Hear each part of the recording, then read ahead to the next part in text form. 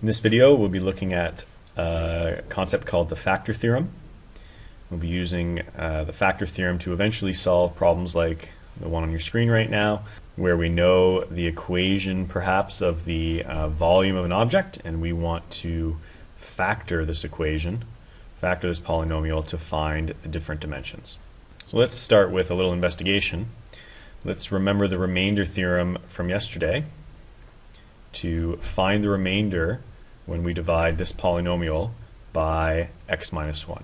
So just recall that the remainder theorem states that when we have a polynomial evaluated at b, the answer that we get would be the remainder if we were to do the division. So let's do this division. X minus 1 is being divided into x cubed plus 2x squared minus x minus 2. So how many times do we need to, or what do we need to multiply x by to get x cubed? Well, we need to multiply it by x squared. And then we bring that down. X squared times x is x cubed. X squared times negative 1 is negative x squared. And we subtract. I get 3x squared. Bring down the negative x. What do I multiply x by to get 3x squared? I would multiply it by 3x.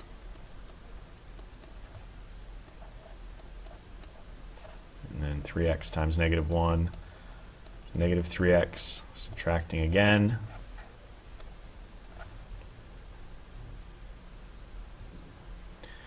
Negative x, take away negative 3x, is positive 2x. Bring down the negative 2.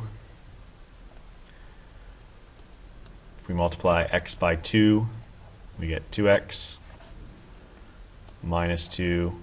And we subtract this, and we end up with a remainder of 0. So if I write the corresponding statement to check the division, which is my polynomial is equal to the divisor, whatever that divisor was, x minus b, times the quotient, plus the remainder. Here I have my polynomial, my original polynomial is equal to x minus 1 times the quotient, x squared plus 3x plus 2, plus my remainder of 0.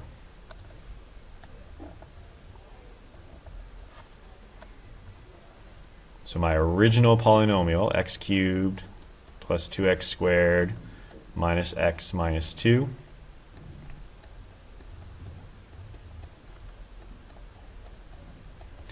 is equal to x minus 1 times that quotient, x squared plus 3x plus 2, plus the remainder of 0, which normally when we have addition of 0 or subtraction of 0, we don't need to write it. So I can just leave my statement like this, which means, in essence, that what we divided by, x minus 1, is a factor.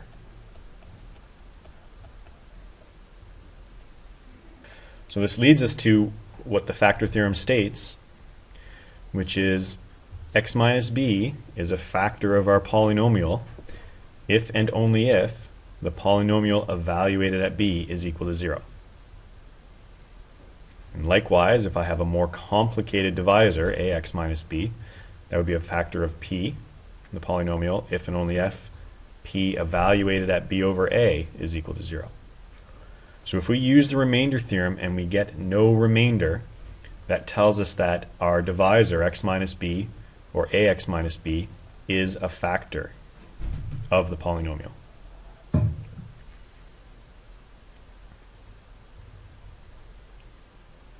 So as an example, using the factor theorem, we can determine the factors of a polynomial without having to do the long division. For example, we can determine if x minus 3 and x plus 2 are factors of the polynomial p of x by calculating p evaluated at 3 and p evaluated at -2. So if I evaluate p of 3 and I work through the math, I get a remainder of 0, which tells me that x minus 3 is a factor.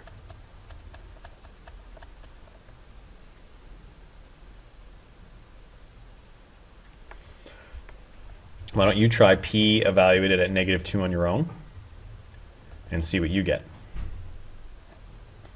When I evaluate p of -2, I get an answer of 40, a remainder of 40, which means that x plus 2 is not a factor.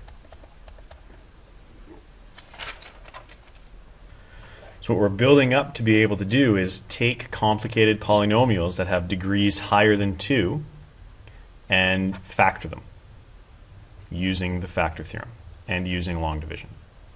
So we can quickly check which binomials might be factors of a given polynomial. For example, checking if x minus 2 is a factor of p of x, I need to evaluate p of 2. And p of 2 would be 2 times 2 cubed plus 3 times 2 squared minus 3 times 2 minus 2. So when I evaluate p of 2, I end up with 20, which tells me that x minus 2 is not a factor. And I'll leave it to you to try the other 3 on your own, but this should lead us to a bigger problem, which is how do we determine what numbers we're going to use to test to see if a given binomial is a factor. So here I picked -2, +2, +1, -1, but I could just as easily be picking 5, 10, a million to check.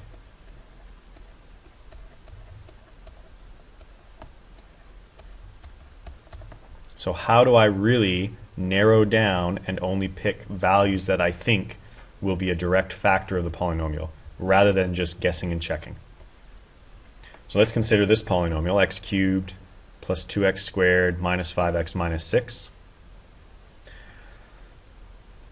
I could choose a value, x minus b, that would satisfy p evaluated at b equals 0.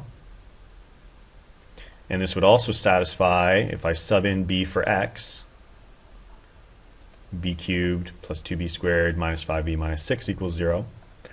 And I could rearrange this equation and bring that minus 6 to the other side.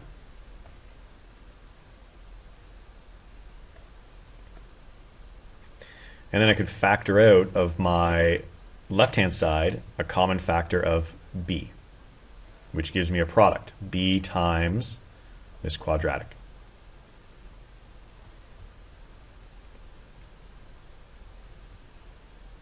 If I pick integer values of b, so -2, -1, 1, 2, the value of this quadratic would also be an integer. It's not going to become a fraction or a decimal. And since I know that this product has to equal 6, the possible values of the factor are all of the factors of 6. So my possible values that make this statement, p of b equals 0, true, are either plus or minus 1, plus or minus 2, plus or minus 3, or plus or minus 6. All factors of 6.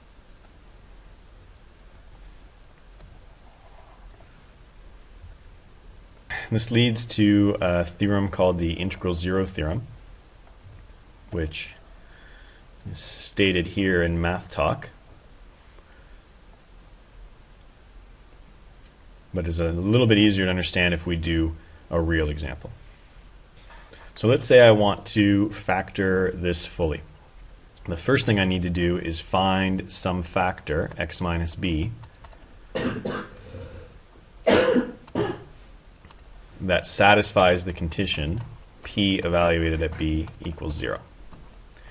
integral zero theorem states that by looking at that constant term, the only possible values of b that will make this statement equal 0 are the factors of 6. So plus or minus 1, plus or minus 2, plus or minus 3, and plus or minus 6. So I'm going to evaluate p at 1 and see what I get. And you don't need to show work to do this. You can just test this directly on your calculator. When I evaluate p at 1, I get negative 8. So I'll test p at negative 1.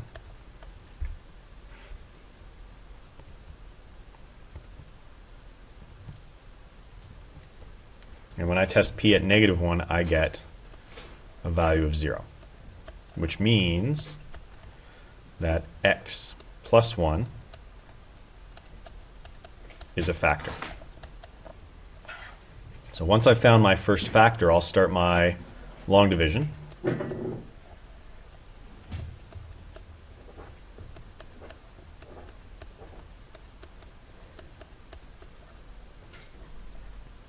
Running through my long division, I know I need to multiply x by x squared to make it become x cubed. X squared times 1 is just x squared. Subtracting, I get a value of x squared, bring down the negative 5x. So x times x would be equal to x squared. Subtracting, I get negative 6x, bring down the negative 6. If I multiply x by negative 6, I get negative 6x minus 6. Subtract those, there's my remainder of 0. So my polynomial has become x plus 1 times x squared plus x minus 6. I want to try and factor this fully. So now I can use the methods of factoring that you would have learned in grade 11 math. So two numbers that multiply to negative 6 and add to positive 1. I think those two numbers are 3 and negative 2. So there I've factored that polynomial fully. So that original polynomial has become x plus 1 times x plus 3 times x minus 2.